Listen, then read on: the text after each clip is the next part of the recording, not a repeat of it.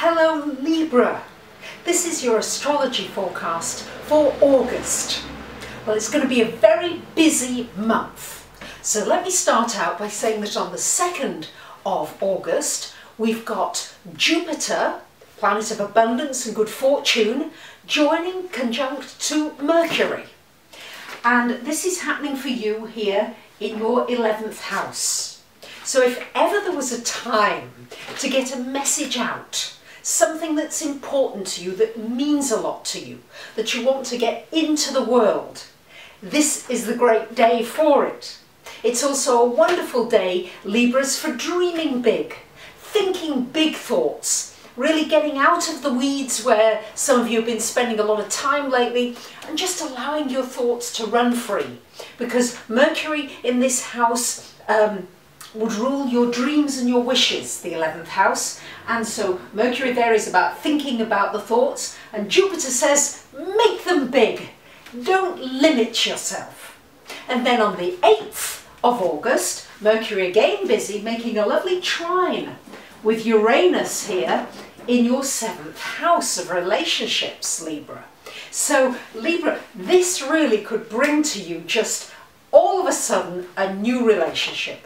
Quite out of the blue, you never expected it. Could be a new romance. It could be suddenly a friend that you've known for a long time that you suddenly think to yourself, I really like this person. And suddenly you end up in a romantic relationship with them.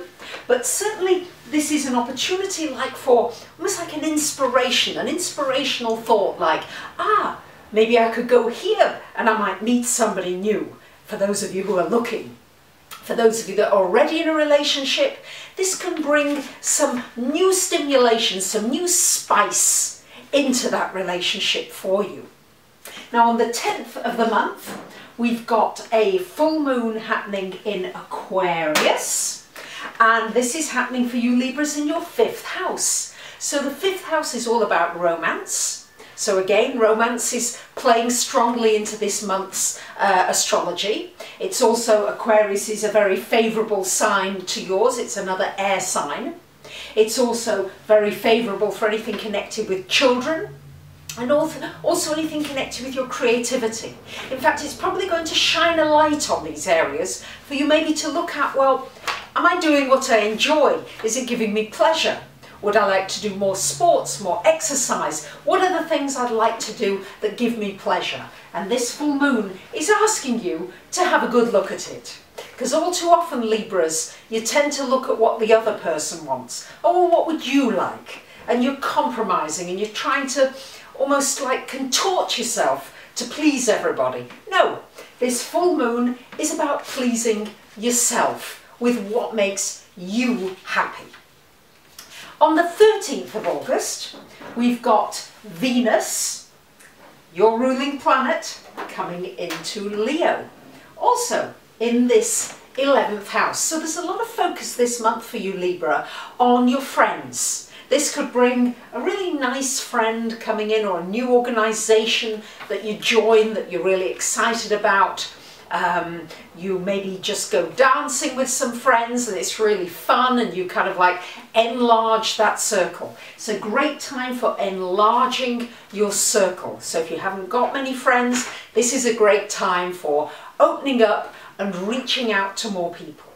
It's also a great time for reaching out in terms of our social networking as well. This 11th house, I feel, rules our social networks. So how can you reach out? How can you connect with more people? You are an air sign, you are the sign of partnership, and you do want to hold hands with somebody or a few people through your life. Now on the 16th of August, we've got Mercury coming into your 12th house. And this is a time very much of really reflecting on your life, allowing yourself some quiet time, because you sure as hell are going to be busy with all this activity with friends and social circle going on this month. But it's important for the second part of the month that you allow yourself some quiet time just to meditate, to try to analyse your dreams, the messages that are coming through in those dreams, and it's a wonderful time for doing anything in the metaphysical area like astrology or tarot or anything like that. Now on the 18th of August we've got an exact conjunction with your ruler Venus conjunct to Jupiter. So these two are the most benefic, gentle planets, and when they come together it's often some good news. So this could be good news about a friend, or that you meet somebody new that you feel very excited about, maybe that you could do business with or even get into a relationship with, or that a dream that you've wanted for a long time looks as though something could happen. It's also, since it's your ruler, you might want to buy a lottery ticket, because it can just be very lucky when Venus and Jupiter come together. It's very brief, it's only on the 18th of August, so make the most of it. On the 24th of August we've got the Sun joining Mercury into your 12th house, and on the 25th we have a new moon in Virgo, and this is also in your 12th house. So what's happening here, Libras, is that we're in the build-up time towards the end of this month. It's coming to your birthday soon.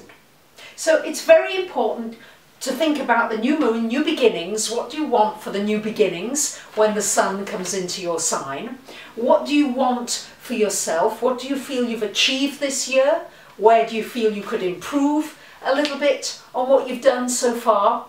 And it's a time for maybe new ways of getting in touch with the spiritual side of you, of finding meaning in your life, of finding meaning in your relationships. This is what is being triggered by these planets at the very end of the month, towards the end of the month, coming into this 12th house. And very important to try to pay attention to your dreams. They've probably got some important messages.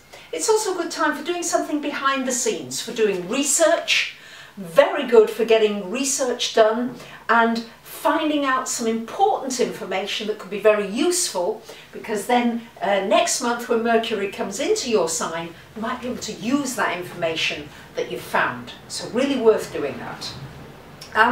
For the last couple of weeks of the month we do have this somewhat challenging aspect of Saturn conjunct Mars, and it's in your second house of finance. Now Mars wants to go ahead and move and act, and Saturn wants to say, now wait a minute, are you sure this is the right action?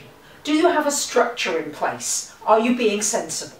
So for you here in your house of finance, I'd say be careful about being impulsive with your finances. Saturn wants to make sure you've got a budget, you're being structured, you've got a strategy, and you're being sensible. Now, the advantage of the Saturn aspect is that it helps you to focus. So don't lose heart with it. Just know that if you're feeling impulsive, try to take some deep breaths, hold yourself back and say, is this really necessary? Do I really need to spend this much money on it? But if you will focus on one important thing, one important financial goal, this Saturn energy will help you to achieve it. So we're balancing for the last couple of weeks of the month this Saturn and Mars energy, and of course we've got this Jupiter-Venus energy, which is the very beneficent energy that's helping things along very nicely. So there you have it, Libras. Thank you for subscribing, commenting, sharing. Bye for now.